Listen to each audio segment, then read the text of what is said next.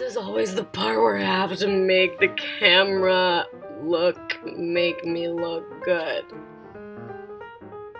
I think I have to take my glasses off because I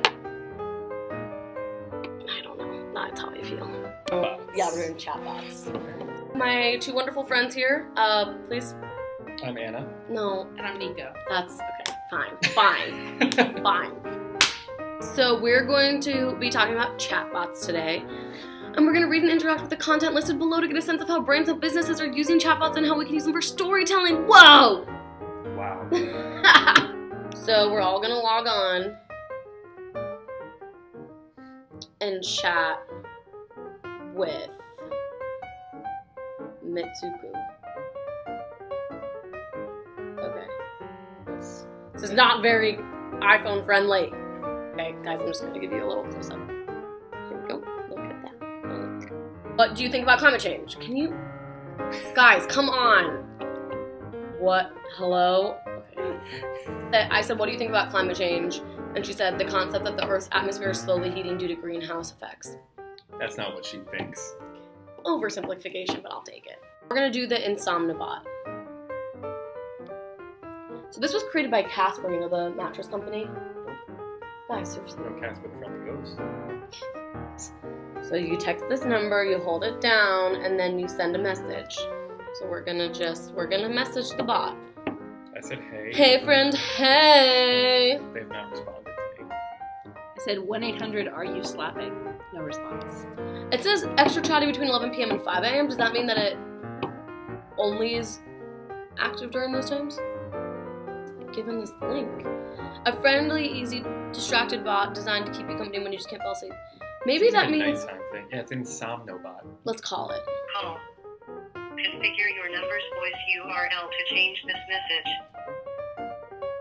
Let us know if we can help you in any way during your development. And what?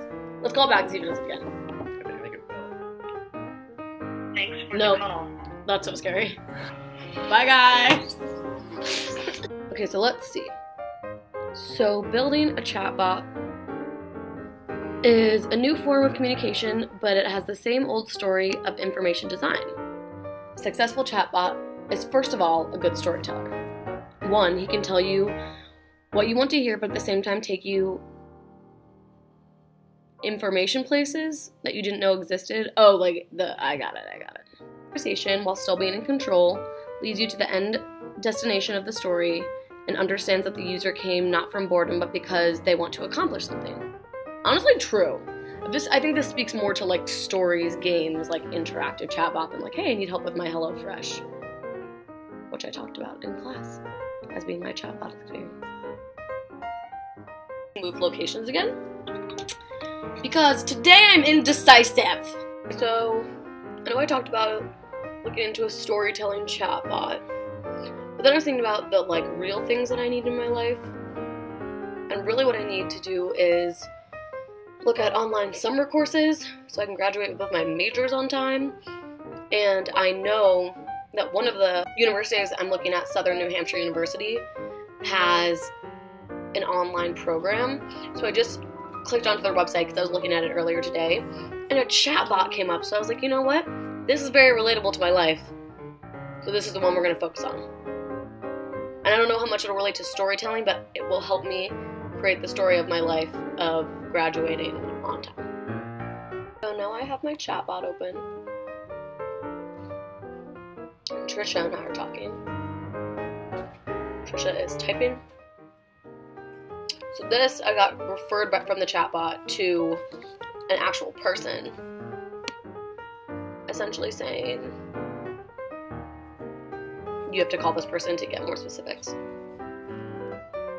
I mean, I don't know, I feel like chatbots are very helpful in specific situations. Like, when I used it for HelloFresh, I was canceling my subscription, I guess, and that was really easy because they just were able, they being internet, the code, was able to essentially direct me to a link where I said, yes, I really do want to cancel, and that was, like, I didn't need to talk on the phone with someone about that. So I think in those smaller instances, it can be really helpful, like, also with booking, like, Amtrak tickets, things like that. but like for entertainment purposes, I feel like it makes me feel weird to like be communicating with a robot. I don't know. Maybe it's because I'm just not familiar with it yet. I don't trust them, but I'm just like, would it just be easier to talk to someone on the phone and just figure this out? I don't know. What is communication coming to? Why don't people want to talk to each other anymore?